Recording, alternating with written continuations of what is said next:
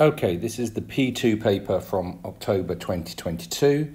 It's question number 3, and this is a sequences and series question. You can see we've got some sigma notation on it. There's going to be some arithmetic series later on, but let's make a start. And these questions are often quite interesting. The examiners have got some imagination when they're doing these questions. Let's look at part A. And A says, well, a to the n is equal to cos squared n pi over 3, and then what they want us to work out is a1, a2 and a3. Well, a1 is going to be cos squared 1 pi over 3, so cos squared pi over 3. Well, cos pi over 3 is equal to 1/2. So cos squared pi over 3 is 1/2 squared, and that works out to be equal to 1/4. Part 2, a2 is equal to cos squared 2 pi over 3. So cos squared 2 pi over 3, cos 2 pi over 3, again do it on the calculator, works out to be equal to -1/2. So -1/2 squared is also going to give me 1/4. And then for part 3, a3 is equal to cos squared 3 pi over 3. I'm not going to write that, I'm going to write pi, but cos squared 3 pi over 3, cos squared pi. Well, cos pi is equal to -1, so we've got -1 squared, which is then going to equal to 1. And the thing to be aware of this then for the later parts of the question is if we go any further, we're just going to get repeats of that. We're going to get cos squared 4 pi over 3, and that will work out to be equal to 1/4. 5 will work out to be equal to that. And so we're just going to get this sequence of numbers just keep repeating all the time, and that's key to when we're doing the second part. But anyway, that's part A done. Part B then says, hence find the exact value of this sum. So let's write this down, then there's quite a bit of work to do within this one. So the sum is the sum of, or n equals 1 to 50, of n plus cos squared n pi over 3. And it's the sum of all of that we want. So first of all, let's break that up into the sum from n equals 1 to 50 of n, and then the sum of n equals 1 to 50 of the cos squared n pi over 3. And let's just do them both separately, and then we'll worry about what they are.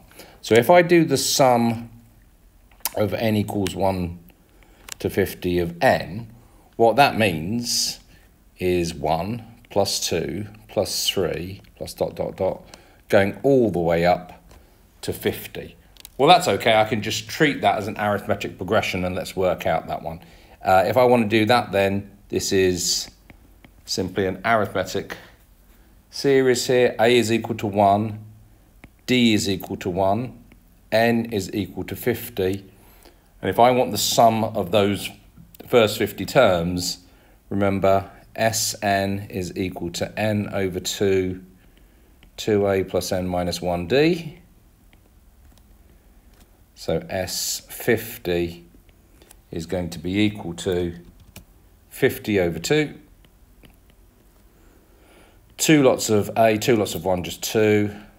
50 minus 1 is going to be 49 times 1 there, and then just work that out in the calculator. That works out to be 1275. So that's going back to this one, that's going to be this bit here, or in other words, that's going to be the total of that bit. I haven't yet looked at this bit here, so I'm going to now do that.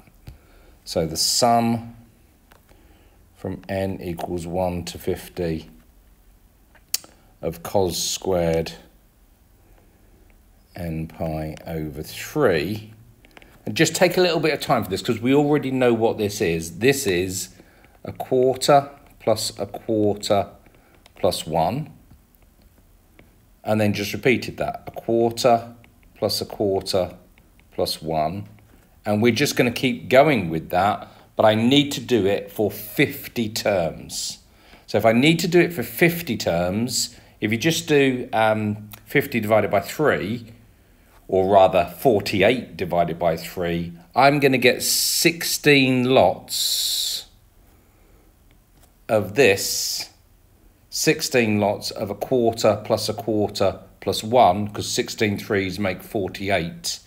And then on top of that, once I've got those ones, I'll have plus a quarter plus a quarter. That's the 49th and 50th terms. The next one would be 1, but I don't need that. Okay, so 60 lots of those. And then this is the 49th term. And this is the 50th term. So what does that all work out to be? Well, it's just 16 lots of a quarter plus 1. And then add on another quarter plus a quarter.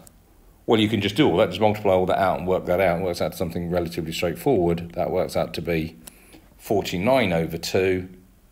So that's the second bit. So now, putting all that work together, n equals 1 to 50 of n plus cos squared n pi over 3 works out to be the sum of n, which was 1275, plus the sum of the trig function, which is 49 over 2, and then whatever that all works out to be, 1299.5. Apparently, let's just go back to saying about decimal places. No, it just says make your method clear. Hopefully, I've made my method clear there, and I should get full marks for that. Hope that makes sense to everyone.